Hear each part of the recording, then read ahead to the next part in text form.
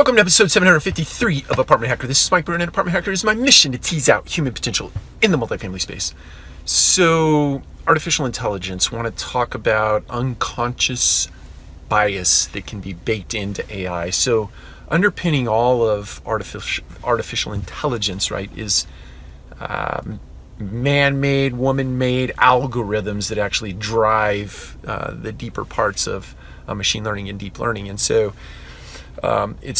it's important to understand that when somebody, a person, writes a piece of code or an algorithm or a math problem and applies it to a broad set of data, it unconsciously has bias baked into it in the sense the person who actually authored that particular algorithm or that particular piece of code unconsciously bakes some things into the math, right? And so it's important when you're thinking about artificial intelligence and how you apply it to your business in the multifamily space, especially because of fair housing laws and things of that nature, that you're really stress testing those technologies to make sure that that unconscious bias isn't yielding a result that could put you in harm's way or put your company at risk or put your people at risk or put the consumer at risk. So it's just an important note when you're starting to research technology, even on the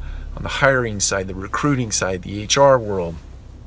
Just to remember that artificial intelligence is in a nascent phase, right? It's brand new, cutting edge technology.